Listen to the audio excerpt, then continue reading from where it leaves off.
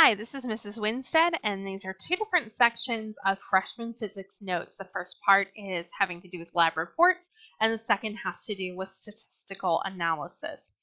So in our lab reports, because labs are a major component of class, we have some expectations for what needs to be included in every lab report. So I will be checking lab reports for each lab, sometimes the same day, and sometimes at the end of the week. So the following things will need to be included in each of your lab reports.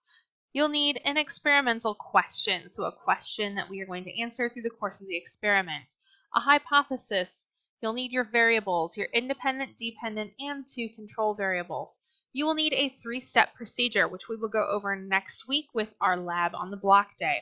You'll need a data table with proper titles and labels, including units. You'll need a graph, again, with a title and labels, including units.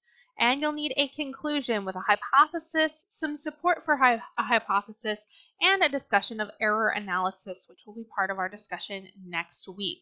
So these are all required on every lab report that you turn in class. So for the second portion of this video, we're going to take a look at statistics and statistical analysis when you're looking at data. So there are three kind of big methods that we'll take a look at for this course. And they are the mean, which is the sum of your trials over the number of your trials. So this gives you an example here. To find the mean of these numbers, you would add them up and get 18.18. Divided by 6 would give you 3.03. This is the one that we probably use the most often in class. We take the mean of data sets all of the time, so this one is pretty common. Two other potential options for statistical analysis that may be used in class include the median, which means finding the middle number of the data set. So if you had this data set here, the first thing you need to do is put those numbers in order.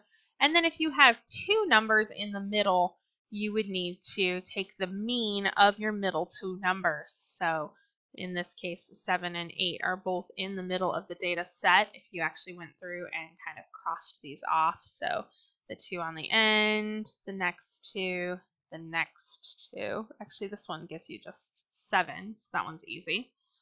In this case, though, if you cross those off, you get down to 7 and 8, so you would need to add those up and get 7.5. So in this case, up above, the median is 7. For this one, it's 7.5. So it depends on the number of numbers you have in your data set. The last one that we really look at in this class is the mode. The mode is the most commonly occurring number among the data set. So for example, if you had these numbers, the mode is 1. That's the one that occurs most often. If you have two modes, you can have bimodal data, or three modes, you can have trimodal data set. Sometimes the data just doesn't have a mode. There's not a number that repeats itself multiple times.